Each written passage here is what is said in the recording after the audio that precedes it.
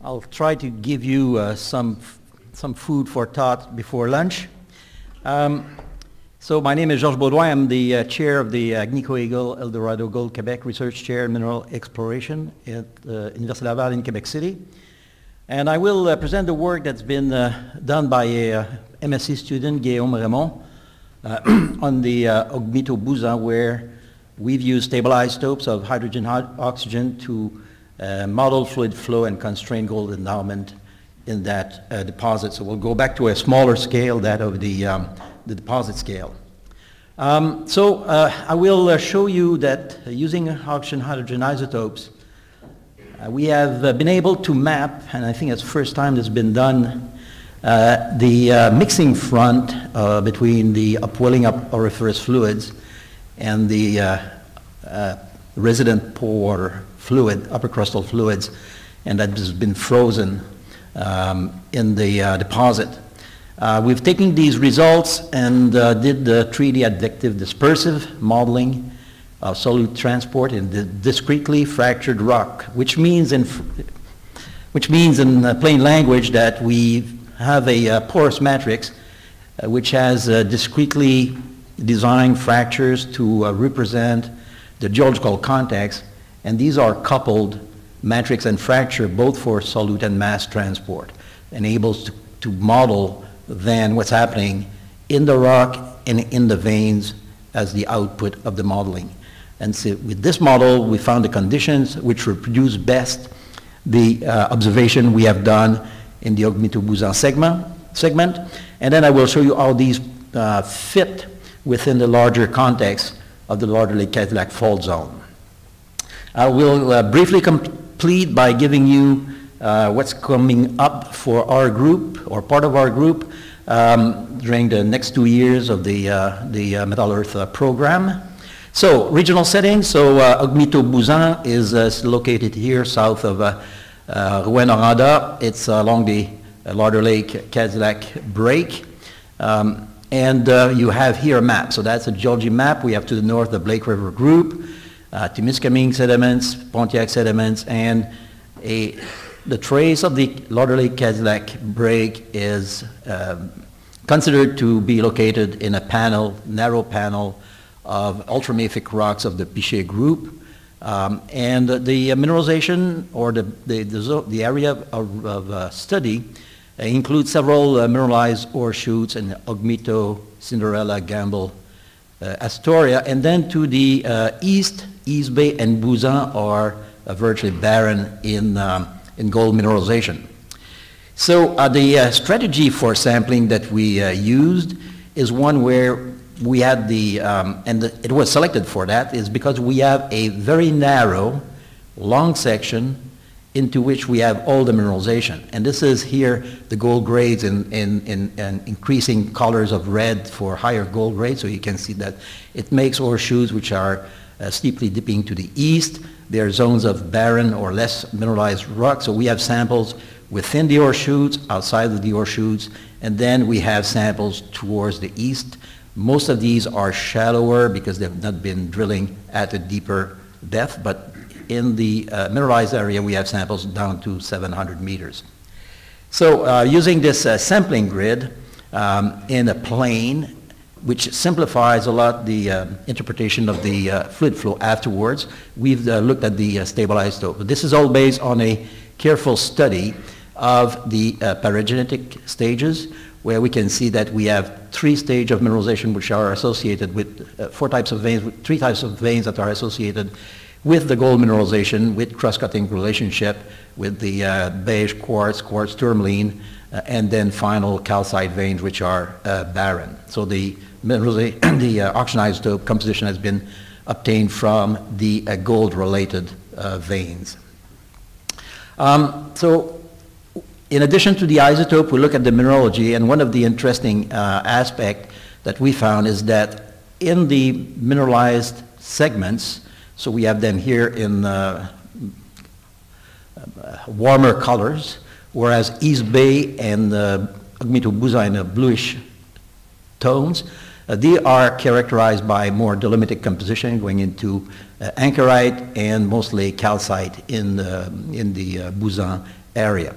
So we have a change in the composition of the carbonates, and I will explain later why this is important to mention that here. And likewise, the tourmaline also displays a compositional variation from west to east. So this is the classification diagrams for tourmaline, but what you can see here is that the mineralized areas here in yellows and reds are richer in magnesium, whereas those in the East Bay Bouzan are enriched in iron relatively. So we have this change in composition that is found in the composition of carbonates and tourmaline. Now, if we look at the oxygen isotope composition and hydrogen isotope composition, there are several diagrams. So this is the oxygen isotope composition. And as you, with the same color coding, so East Bay and Bouzan in blue, the other ones in warmer shades, and what you can see is that the range in isotope composition in the mineralized and less mineralized areas of the Augmitto-Bouzan segment are non-distinguishable by the oxygen isotope composition strictly. And this is the oxygen isotope composition in tourmaline, where we can say the same thing. Here we have the delta D values in tourmaline, which also don't show any zonation. And here, all the oxygen isotope values are coded by either below or above 1 gram of gold per ton, which also shows no systematic difference in the oxygen isotope composition. So I discussed that yesterday, but this is a recurring theme that the fluids are flowing, but something's happening that causes mineralization. So now, if we want to use this data to understand the composition and the source of the fluids, we need to know either the temperature of formation and then calculate the composition of the water. So what we can see here is that the samples plot along isotherm, but we have a fairly wide range in temperature from 250 to 450 degrees. And these, however, being plotting along the isotherm shows that they are mostly in isotopic equilibrium, except for this sample here, for example. This is not unlike what we find in the Val d'Or area, where we have this range in composition, which also is at the same temperatures, isotope equilibrium. And it just tells us that the range in values represent various composition in the system. Now, knowing the temperature of equilibrium, we can calculate the composition of the water in equilibrium with both quartz and tourmaline. So that's what we have here. So the composition of the water plots in the metamorphic water box, but a lot of the samples plot above it. And they plot above seawater composition. And the only way this can happen is either by boiling, and we think this boiling is a cause of the opening, closing of the veins that will cause a depressurization and concurrent boiling, or it is by sericite and perhaps chlorite crystallization either in the veins or in the alteration selvages. But this is a trend that we find across the world in orogenic gold deposit that we've studied. So we have this composition of the water, and this range in the water composition actually reflects mixing. It reflects mixing between two fluid reservoirs. And the two fluid reservoirs in the Augmitto-Bouzan segment here are slightly different from those in the Val d'Or vein field. I will come back to that afterwards. So we have slightly different metamorphic fluids with a high temperature above 450, a high delta 18O value of the water above 10, 12, and we can see that the samples are plotting along a mixing line with something at a lower temperature, 200, 250, and lower delta 18O values, about 4 per mil. So this is what we call the upper crustal fluid, and with this discussion earlier today, I think this is this water that we find still today, stuck in fractures and porosity within the Archean craton, and which has a residence times that has been calculated in billions of years. Okay, so, and superposed on this are trajectories for various hypotheses for the amount of boiling that would happen. It does not change much of the oxygen isotope composition. It has a much stronger effect on the hydrogen isotope composition, as you will see in a second. So we have mixing between a high O18, low O18 fluids, two fluids of different temperature, but they also have different delta D values. So what you can see here, if we look at the delta D values for the fluid, we see a mixing line between the higher temperature metamorphic fluid with a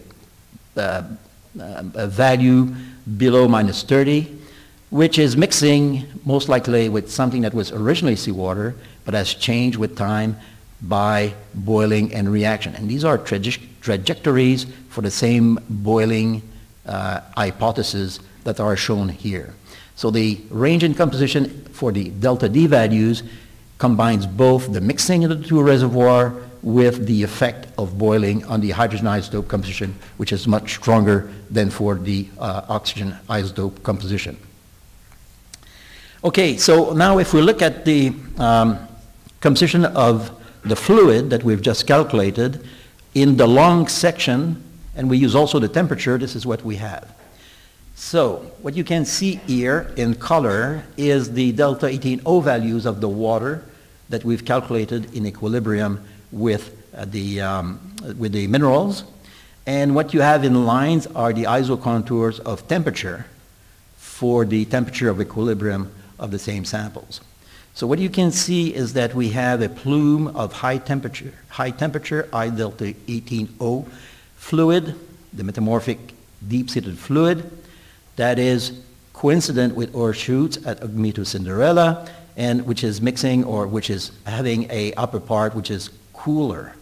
And we can see the same thing in the Astoria area. We don't see it in Gamble because we only had one samples where we could calculate the oxygen isotope composition of water with a mineral pair. And as we go towards East Bay and Bouzan, then we have lower temperature and no important infiltration of the deep-seated metamorphic fluid. So we can see the isotherms are actually going up, 375, and same thing here. So we have this plume of hot fluid that seems to have come up from below, and then by mixing with the colder upper crustal fluid, it made these plumes of fluid going up. Now I'm coming back to this sample here at Lake Gamble, because if we look at the vertical distribution of the temperatures of equilibrium, this is what we get. We get a good relationship between the high temperature, deeper samples towards lower temperature, closer to surface samples, which are the range in mixture temperature between the different systems. The temperature gradient that is calculated in this area is 30 degrees per 100 meter. So this is a very, very steep gradient where the higher temperature deep-seated fluid is actually mixing with the resin water. And that is the progression of the mixing front that we have found in the area. So I was showing you a sample before from the Lake Gamble. This is the sample here. So it is deeper, low temperature, and it is outside of one of the zones of high temperature upflow that we are able to see within the Augmitto-Bouzan segment. So this what creates this pattern, and what we did next was to model the fluid flow regime to reproduce what we have documented along the trace of the Augmitto-Bouzan segment. So the modeling is done using hydrogeosphere. So hydrogeosphere is the go-to numerical model right now for anything working with hydrogeology. It has all the components to do 3D dispersive advective flow and solute transport applied to mineral deposits, because we can actually simulate the kinetics of the the isotope exchange reactions using the absorption features that are in the model. So we couple a porous media with discrete fractures, so they have to be modeled or recreated in the model. We include oxygen isotope fractionation and rate of reaction. Now, to find some solutions that are close to what we measured in the field, we had to use specific boundary layer characteristics. So the lower boundary layer of the model is permeable. That means that fluids can come from the whole bottom surface of the model, and the upper permeable surface is impermeable except along the trace of the Larder Lake-Cadillac break. So the trace of the Larder Lake-Cadillac break is that black arrow, the line here, which is the 70-meter thick pichet, which we looked at in cross-section, long section, from the east to the west to the east. So what you have to the north are rocks of the Blake River group, the Témiscamingue group, and the pichet within the Témiscamingue in this part, and then sitting in contact with the Blake River in the eastern part, and to the south we have the Pontiac sedimentary rocks. Each of these rock types has hydrogeological parameters of porosity, permeability, etc., auction isotope composition, and then we have along the long section of the pichet group imposed a thermal gradient comparable to the thermal gradient that we have observed in the long section. So we have a more regular thermal gradient outside of the ore chutes, and a stronger thermal gradient where we have the ore chutes, and we cannot make them at 70 degrees like in life, but that's close enough for us that we can do. And then we have the area that has been modeled.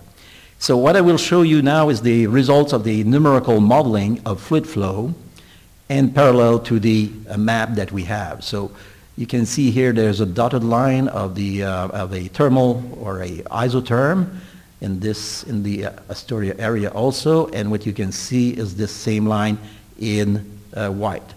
So two things here. In color is the auction isotope composition of the fluid. That is after 1,000 years of infiltration. And what you have in terms of little arrows are the vectors of fluid advection with a reference length here, so it's much smaller than 75 meters per year, as you can see. So what we have is that already by 1,000 years, the system is pretty much established in terms of forming a high temperature, high delta Equinot plume, and by 10,000 years, it is forming almost the pattern that we wanted. But what we also see is that by 50 to 100,000 years, the whole system becomes entirely at a steady state where all the permeability has been invaded by the metamorphic fluid from below, and all the upper crustal fluid has been moved or diluted by this upflow. And you can see that in the area of the East Bay Bouzan, we don't have this. It is much less infiltration of the deep-seated metamorphic fluid. So that's telling us that within about 10,000 years and less than 50,000 years, all the fluid that needed to flow in this area to form the gold deposit had happened. A very short term or short time span for mineralization. It's basically instantaneous in terms of geology. What you have here are the fluid rock ratios. And because the model has voxels of rock, we know the amount of rock there is in each voxel. We know its auction isotope composition. And we also know how much fluid has flown through the voxel in mass. So we can actually calculate a true molar ratio between the fluid and the rock, not estimated by the stable isotope composition. So we can see here ratios going from 0 to 60, and we have in the ore chutes where we have high infiltration rates, much higher fluid rock ratios between 30 and 60, and outside of them we have low rate, water rock ratios. Same thing in the eastern part where there's little mineralization. Now, if we look at this model and we look at it in cross-section and we look at the cross-section in the southern part, why is this happening? Well, what we see here is that there is a zone along the Pichet, which is about 70 meters, and on both sides of it we have the Témiscamingue sediments, which have a higher porosity than the volcanic rock of the Blake River. So we can see that because of the permeability along the Pichet that is higher than in the sedimentary rocks, all the flow goes into the higher permeability panel of Pichet. That explains why we have the big flow and the higher delta 18O values. Now, if we compare this to what happens in the eastern part, what we have now in the, whoops, okay, sorry. So in this area, I forgot, we have Mg carbonate, Mg tourmaline. We have the same protolith all the way, and it's also in the Témiscamingue. As we move east, now we go, sorry. In this part, the Témiscamingue is in contact with the Blake River, and the Pichet is half the thickness it is in the western segment. So what's happening here is that we have less infiltration in the plane of the Pichet because it's thinner, and we have more contribution from the volcanic rocks because they have a higher permeability, fracture permeability, like most hard crystalline volcanic rocks. And we have this increased contribution, we think, from upper crustal fluids derived from the Blake River, explains the calcic, iron, calcic carbonate, iron, tourmaline characteristics in this area, despite having the same Pichet group protolith in which the fluid flow is happening. And this is because of the contact with the Blake River. So to summarize this, the model we have is that we have high structural areas that have higher permeability, where we have high fluid rock ratios, which favor the higher infiltration of the higher temperature metamorphic fluid. We think this proves that this metamorphic fluid is actually carrying the gold. It's mixing with this upper crustal fluid, which is residing either in the Témiscamingue or the Blake River Témiscamingue, which impart the change in composition of some of the vein minerals, and the contribution from the Blake River rocks fluids in the Bouzan area segment explain the increase in calcium, iron in the carbonates and tourmaline, in contrast to those that are hosted by the Témiscamingue in the zones of higher mineralization. This narrow panel, lack of structural corridors, more infiltration of crustal fluids from the Blake River because of its permeability explain the difference in composition and fluid rock ratios. And then it means also that we have here frozen the infiltration front of that deep-seated metamorphic fluid. Okay, so how does that fit briefly with the regional context? So this is the variation of the oxygen isotope composition of quartz from Val d'Or to Kirkland Lake, so over the length of the Larder Lake Cadillac break, or almost all of it.